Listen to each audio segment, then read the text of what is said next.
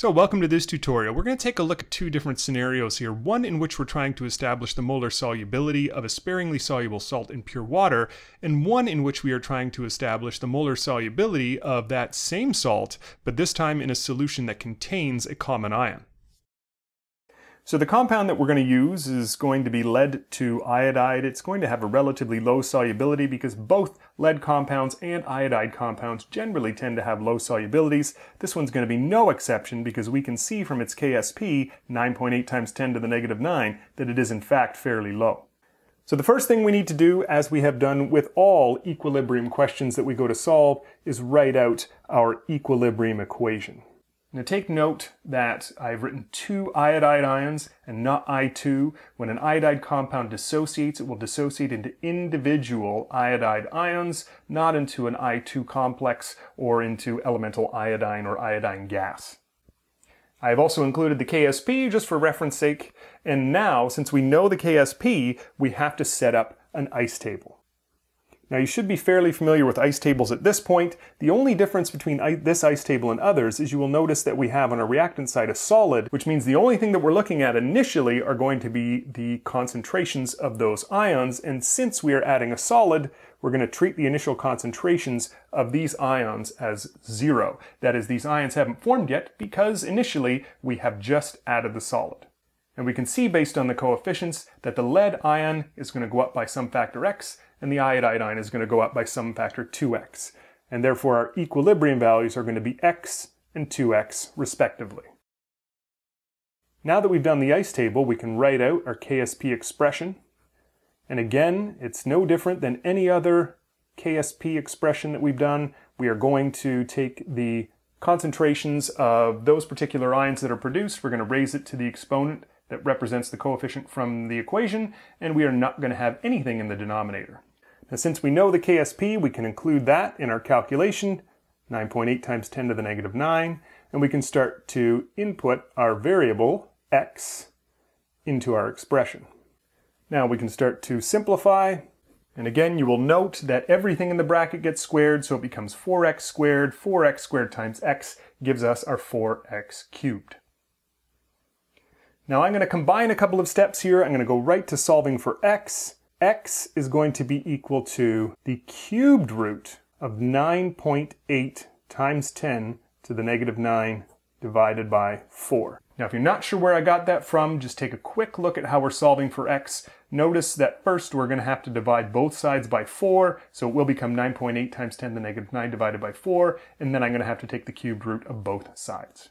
And in doing this, we get a value of 1.3 times 10 to the negative 3. Now what the x represents for us is the concentration of the lead ions at equilibrium. That is, at the point of saturation, we have that concentration of lead ions, or more specifically, lead 2 ions. Now if we notice, the ratio between the lead 2 iodide and the lead 2 ions is 1 to 1. So the way that we achieve, or the way that we get to x, is by that amount of the lead 2 iodide dissociating. Which means that the molar solubility of this particular compound at this particular temperature is 1.3 times 10 to the negative 3. And it is a molar solubility, so we are going to represent it in moles per liter.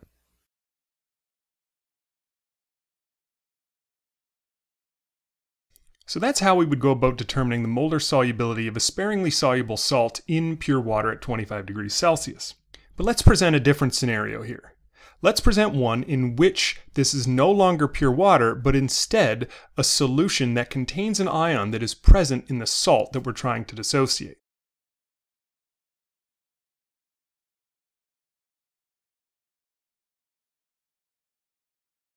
So in this case, we're going to take a look at what the molar solubility is for a compound of lead 2 iodide when it dissolves or dissociates in a solution that already contains 0.20 moles per liter of sodium iodide. So the way that we're going to start this is by writing out, as we typically always do with these equilibria, the equilibrium equation. So in this case, it's going to be no different than the equilibrium equation that we wrote out for the last tutorial. In the last scenario, we're going to have lead 2 ions being formed, and we are going to have 2 iodide ions being formed. We're going to keep it under the same conditions as last time, so our KSP is actually going to be the exact same as last time as well. We are going to use the ice table here.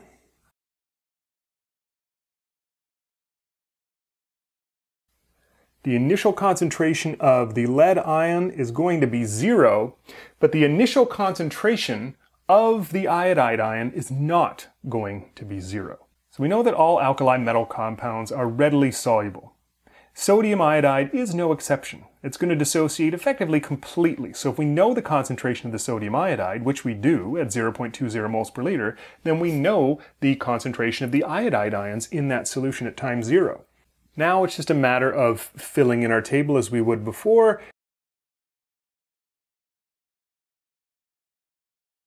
And if we take a look at our equilibrium values, it's going to be 0.20 plus X for the iodide ions, and of course just X for lead, which, as we know, is ultimately going to represent our molar solubility for the lead-2 iodide. Now, just a quick note, don't get too confused with the 2 that we see in front of the iodide ion and the fact that it didn't have any effect on the initial concentration of the iodide ions. Remember, the source of the iodide ions was the sodium iodide, not the lead-2 iodide, and sodium iodide dissociates in a 1-to-1 ratio. So whatever the concentration was of the sodium iodide, that's going to be the concentration of our iodide ions initially. The source of the ions has nothing to do with the lead-2 iodide and the way that it is going to dissociate. Now, take a look at our KSP. It's extremely low.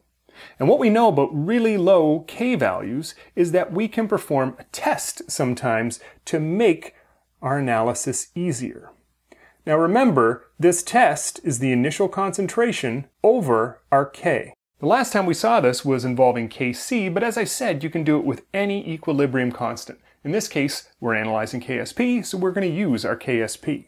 And if we perform the calculation, we're going to find that we get a value that is, again, extremely high.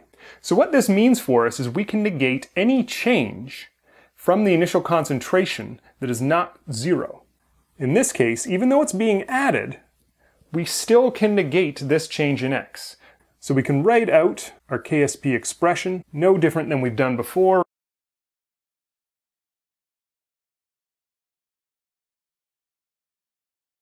And now we can start plugging in the values that we have that represent our different variables.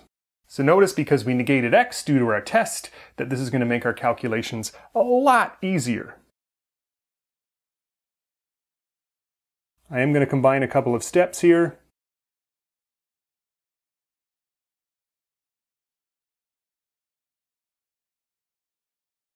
So this is what we are left with. Now we just need to solve for X. And in solving for X, we get 2.5 times 10 to the negative 7. Now remember, X for us does represent our molar solubility. There is a 1-to-1 ratio between the lead ions and the lead-2 iodine that's dissociating. So what that means for us is our molar solubility is 2.5 times 10 to the negative 7 moles per liter. So if you look back at your notes, you may recall that the molar solubility of the lead-2 iodide at this temperature in pure water was 1.3 times 10 to the negative 3 moles per liter. That's significantly greater than the molar solubility that we've established here. But that should make sense because in this particular instance, we already have the presence of an ion, the iodide ion, in this particular solution. Meaning the concentration of lead ions and iodide ions that are going to be needed to achieve saturation or to reach the molar solubility is going to be significantly lower in this instance. So after watching this video, hopefully you not only understand how to calculate molar solubility both in pure water and in a solution already containing a common ion, but that you're able to justify the difference between the two values. Thanks for watching.